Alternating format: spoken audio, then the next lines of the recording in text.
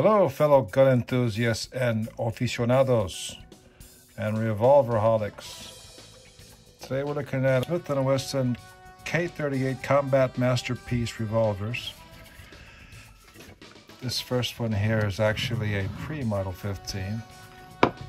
So it was born before 1957. 57 sure was a good year, wasn't it? It was the year that the best Gibson Les Paul was born. 1957. A badass Chevrolet.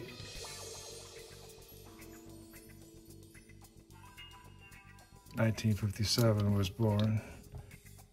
And the Smith & Wesson Combat Masterpiece. They call this thing their masterpiece. This is actually, like I said, pre-model 15. Doesn't have a model number in there. It's got the diamond grips.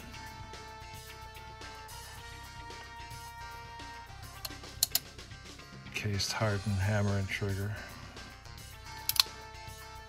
Has the combat hammer. The standard trigger. Pin barrel, of course. Diamond stocks.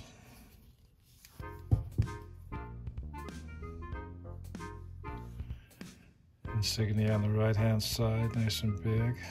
And it's got some honest wear. You know, it's an old gun. It's a classic groove trigger.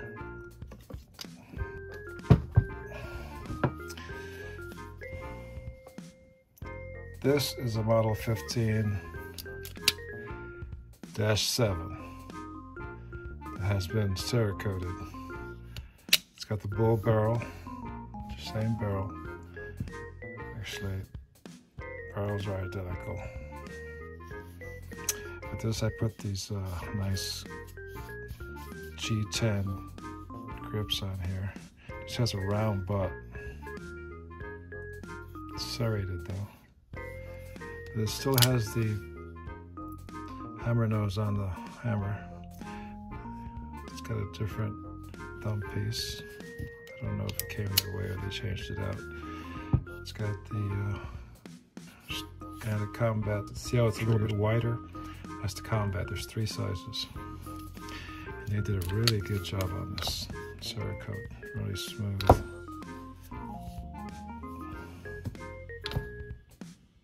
Smooth. Closes real nice.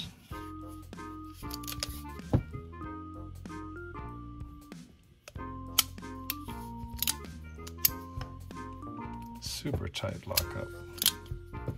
Great Smith & Wesson action.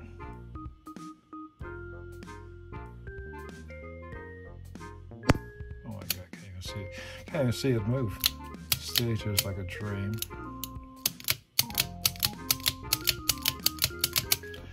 Grips really feel good. Those are fish scales, G10s, Smith & Wesson. Kind of heavy. They feel really good. This gun will handle the plus P's with no problem, and it'll absorb that recoil really nice.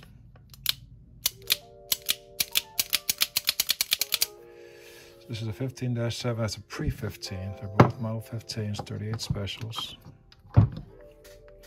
And this back here is a model 64-3 that has been Cerakoted. This is a stainless steel revolver, cousin to the model 10, which was blue. And they did a good job on this too. Man, look at that.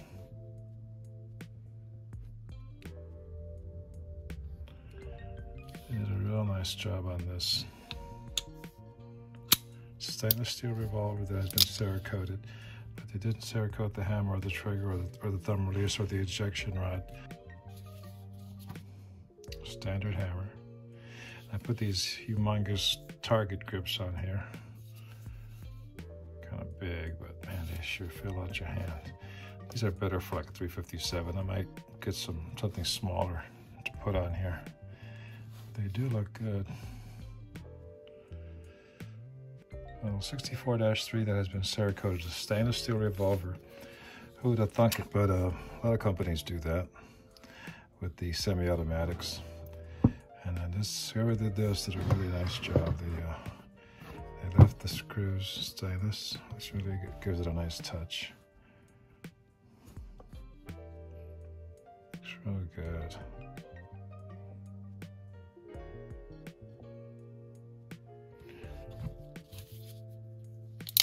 Man, it's hard. Action is really heavy, very heavy trigger pull. Smooth and a single action. It's like the hammer falls before the trigger moves. Stays very nicely. Wesson, your action is the best. The best.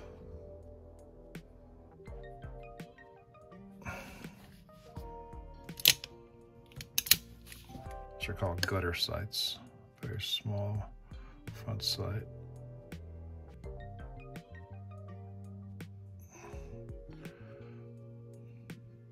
Has no sights to speak of, just very basic gutter sight.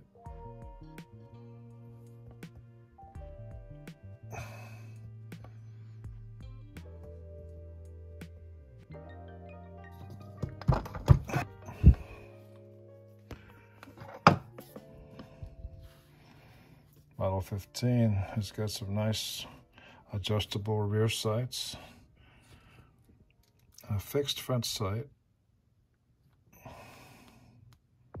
nice tall sight.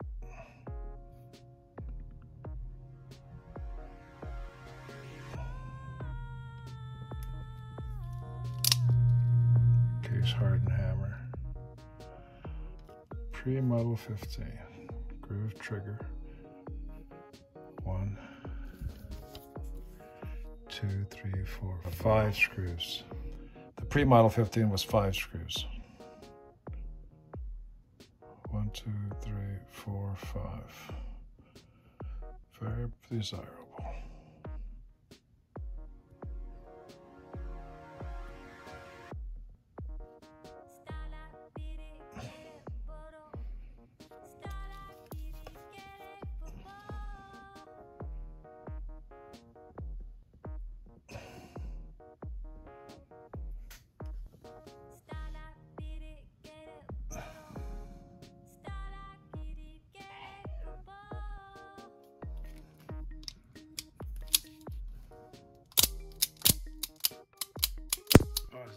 The hammer is so light on this one compared to the 64.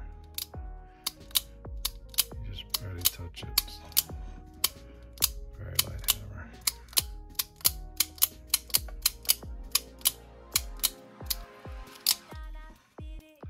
And it's got a target hammer.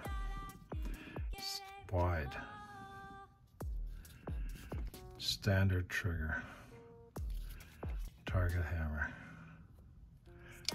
Very easy to pull back.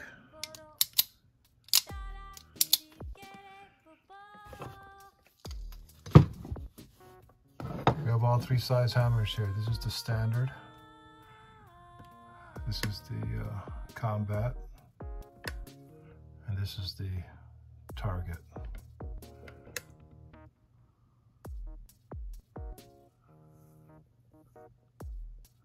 Standard is the same width as the hammer.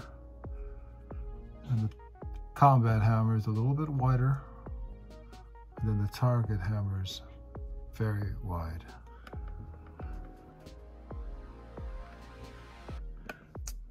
Pre-Model 15 on the left, 15-7 in the middle, and 64-3 on the right.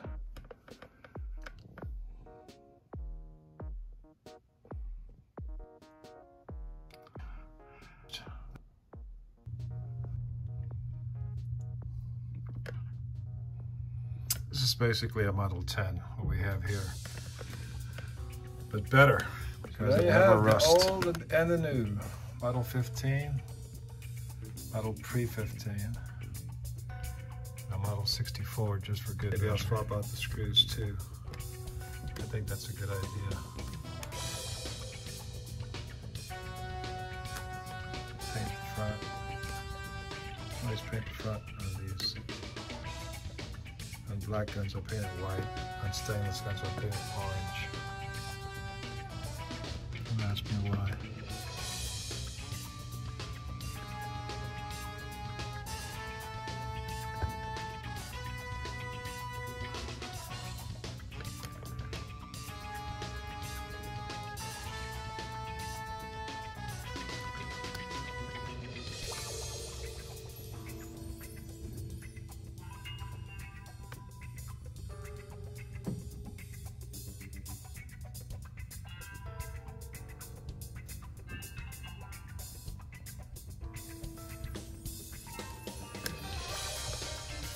So thanks for watching.